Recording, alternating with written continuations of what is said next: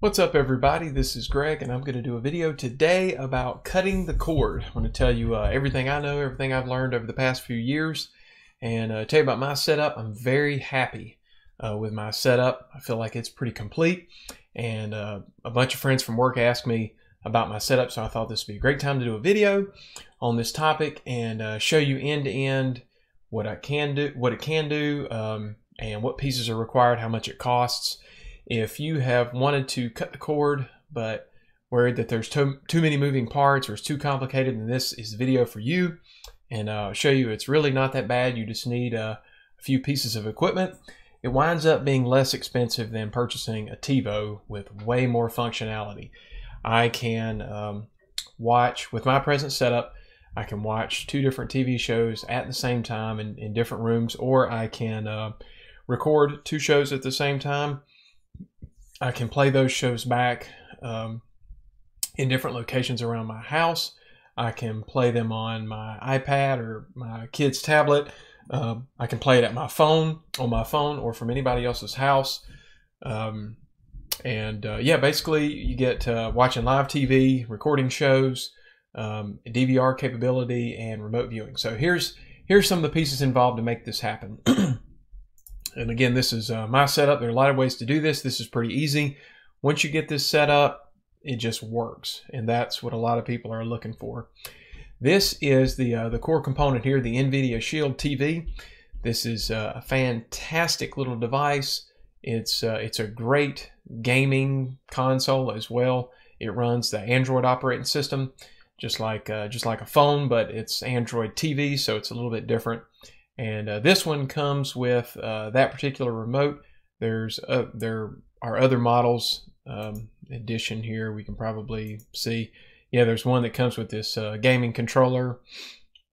A side benefit of this model is that if you have an Nvidia graphics card in a PC in your house, even if it's not the newest model, you can actually stream any games that you have on your PC. You can stream them to this Nvidia SHIELD and you can play with the controller. So if you have PC games that work with a controller, you can play them in the living room and it works really well.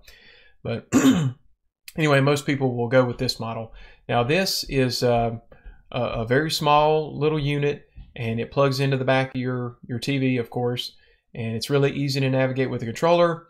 If your TV is a relatively recent model, I've got a Samsung. I'm making this video in December of 2017. I think mine is probably a 2015 model, and it has CEC, I believe is what that's called. Consumer Electronics Control, maybe? I might be wrong about that. You'll see that in the menu, CEC.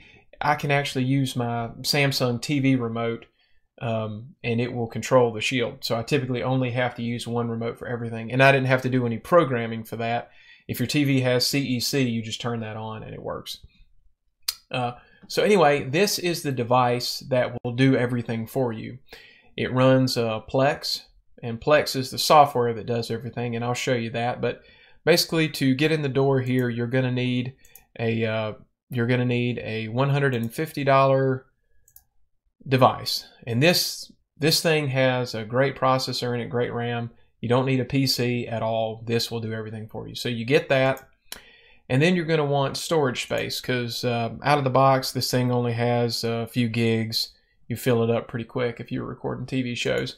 So you want to get one of these, a USB external hard drive. Get one that's USB 3.0. That's probably all you're going to find today. I've got a 2 terabyte in mine. Depending on how much you want to record, get a bigger drive if you need it.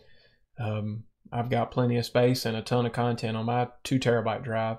So the SHIELD console with a USB hard drive will sit in your living room attached to your TV. Now, what you're going to pick up TV channels with is one of these devices. These are wonderful. Silicon Dust makes them. This is the model that I have. It is called the HD Homerun Extend. Mine is a 2 tuner box. Now, right now on Amazon, it's $180. I only paid $120 when I bought it back in 2015. So I'm sure the price goes up and down. Look right here, I missed this earlier. There's a newer model of this. It looks like the newer model is $157. So anyway, about another $150 right now for an HD Homerun device. Let's see if we can get a picture of the, I guess it's not going to show us a picture of the back of it. This thing has a coaxial input on the back of it, just like you, yeah, here you go. This is on the model I have. This is where you screw the antenna into to pick up off over the air broadcast, and then you're going to need to attach it to your network, and then that's a power adapter. So this little guy is responsible for picking up the over the air broadcast from all your big networks, ABC, NBC, CBS, PBS, Fox. I think those are the big five that you'll pick up. And if you're in a in the city, man, you can pick up. Some people pick up 50 or 60 channels with this thing. Most of the shows that you care about, football games and stuff like that, are going to be on those 5 networks.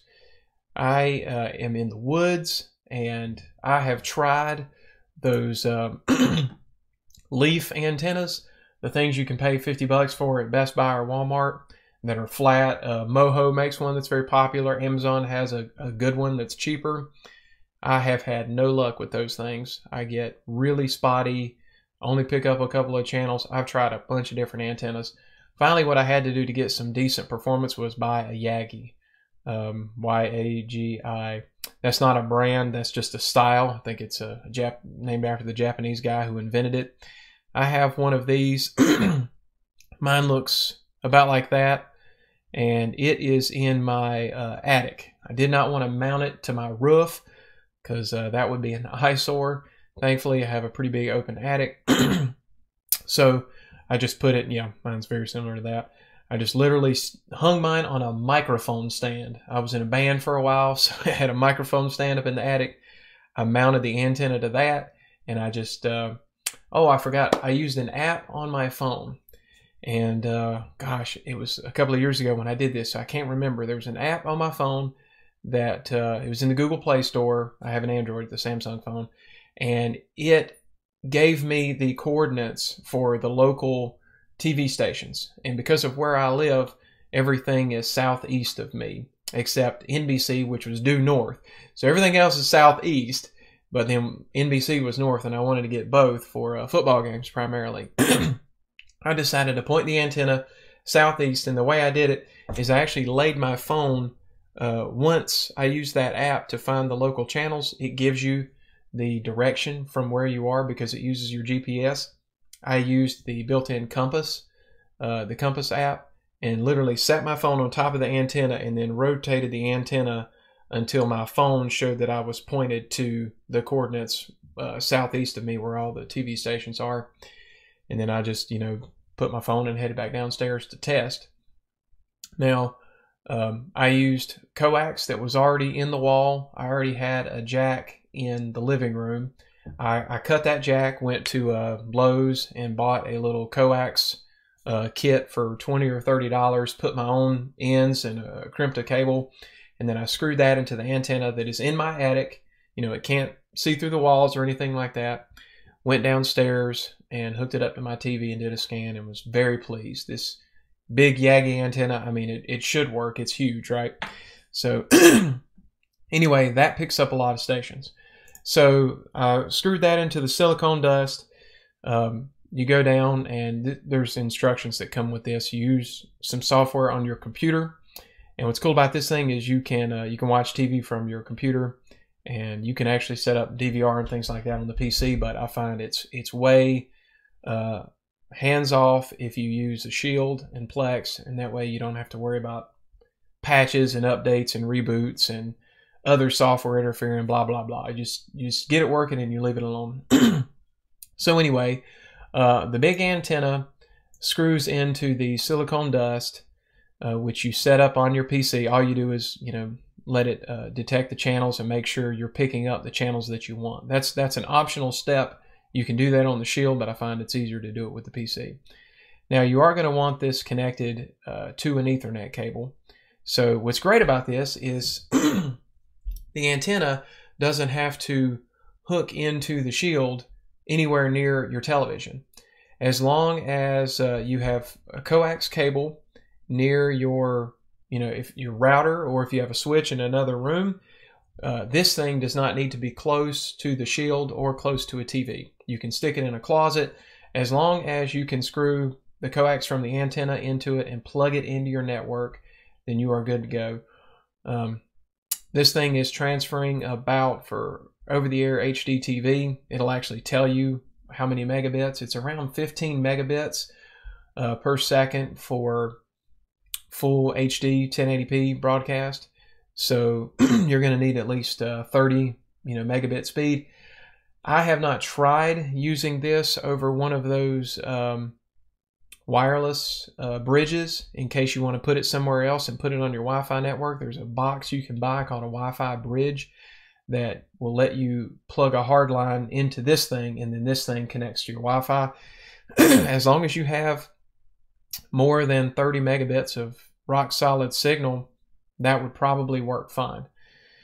So anyway, antenna goes into the silicone dust, which then, because you have a USB hard drive plugged into your Shield, which runs Plex, you are going to want to buy the lifetime membership for Plex.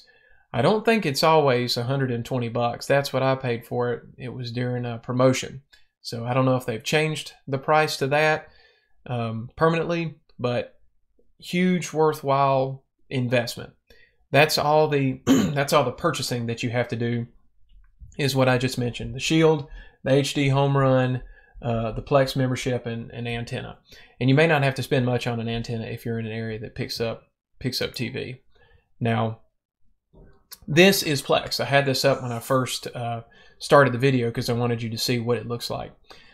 So everything, when you install Plex on your, actually Plex is already on your Shield. When you activate it by going to the Plex website and paying for the lifetime membership, this is what you get. You get program guide for life. A lot of the DVR programs I've seen require a monthly subscription to have the TV guide. It doesn't look like the traditional TV guide, where you have the grid. Apparently that is a patented thing they have to pay for. So instead, the way this works is it shows you what's on right now. It shows you what's getting ready to come on, new episodes tonight. The only thing I'm recording today is football. And then it also has categories where you can look for movies that are coming on. And this is great because you can see everything that's coming on. And like I said, you pay for this once and it just continually works. You can do this via an app on your iPhone or Android phone, or you can do it from any computer through this web interface. And let's see, nothing good comes on broadcast TV. Let's say you wanted to record the Nutty Professor. You just click on it and then click record, and boom, it's done. And what's great is everything is going to be recorded to that external hard drive that you purchased. And what's cool is the Shield actually is accessible over the network. So you can access it from another computer on your network, and you can download those movies and save them if you want to, copy them off to another device, put them on a tablet and take them with you, that kind of thing. But anyway, so this lets you record any TV shows, and you can actually make categories. I have used Plex. Plex is awesome. It doesn't just let you watch live TV and record live TV. It lets you store your movies. I have some videos for my little girl. I went to the Walmart $5 bin and got some animated Bible story videos, and I've got a lot of those. You can rip your DVDs or Blu-rays if you want to do that and access them from here. Anyway, so it's a great place to put all of your media, and then you can access all of your media from, like I said, a tablet or a phone when you're on the go. And anyway, it just works great. That's my setup. I noticed that in the most recent updates to Plex, they actually offer the option to cut commercials. And I am testing that for the first time today with the NFL games that I'm recording. Something new they've added is once you start recording a show, then you can, it was up until recently that if you recorded a show, you couldn't watch any part of it until it finished recording, which was a bummer, right?